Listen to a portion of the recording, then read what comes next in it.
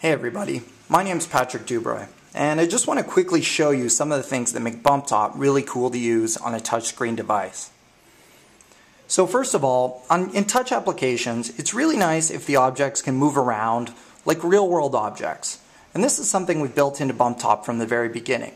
You know, you can move items around, they behave like real objects, they collide, they have mass, they have inertia. And this is really cool for simple little things like being able to throw an item and have it land in a pile.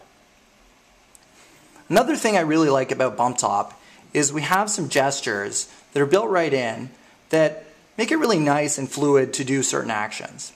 And one of them is the gesture we have for putting items into a pile. So in BumpTop, if I want to take all these items and put them into a pile, I can just circle them and cross through the center, and they're automatically piled. This is something we call lasso and cross. Another thing that makes BumpTop really good to use on a touchscreen device is that we use radial menus. So if you look at the menu here in BumpTop, it doesn't look like a regular menu from a Windows application. And the key thing here is that the targets are actually a lot bigger, right? So it makes it a lot easier to hit on a touchscreen. If you use a regular Windows application on a touchscreen device like this, you'll find that you're often trying to click on menu items and missing them and hitting something else. So the radial menus in BumpTop really make it nice to use on a touchscreen. The other thing that's nice about radial menus is they support habituation.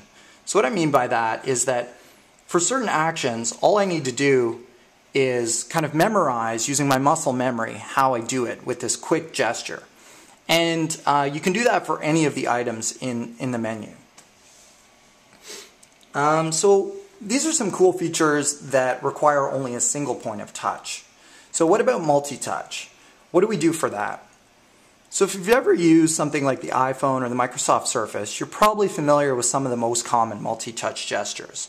So one of them is that you can use two fingers using this kind of anti-pinch gesture to zoom in. You can use your two fingers to pan around, and then you can zoom back out using the pinch. So you know, this is something that's pretty common, and we wanted to support it in BumpTop.